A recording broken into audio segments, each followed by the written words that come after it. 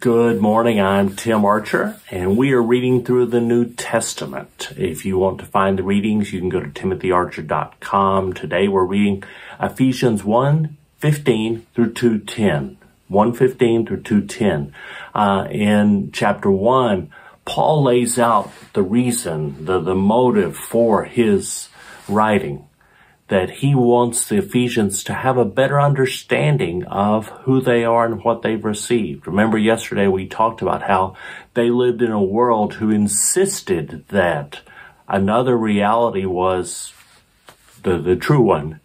And so Paul wants the Christians to understand that they are not just another religious group among many, but they are God's special people.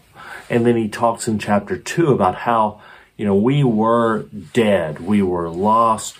There was nothing that we could do about it. And that it was through God's grace that we were saved. Not because we were smart enough to figure out how to do the right good works, but because God loved us enough to reach out to us. And so we weren't saved by works, but according to Paul, we were saved for works. We were saved to do good works, he says in Ephesians 2:10. That God formed us and shaped us like a craftsman working on, his masterpiece. And he did that so that we would do good works. That's what we're supposed to be about.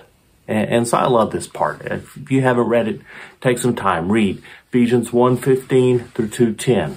We're going to be praying.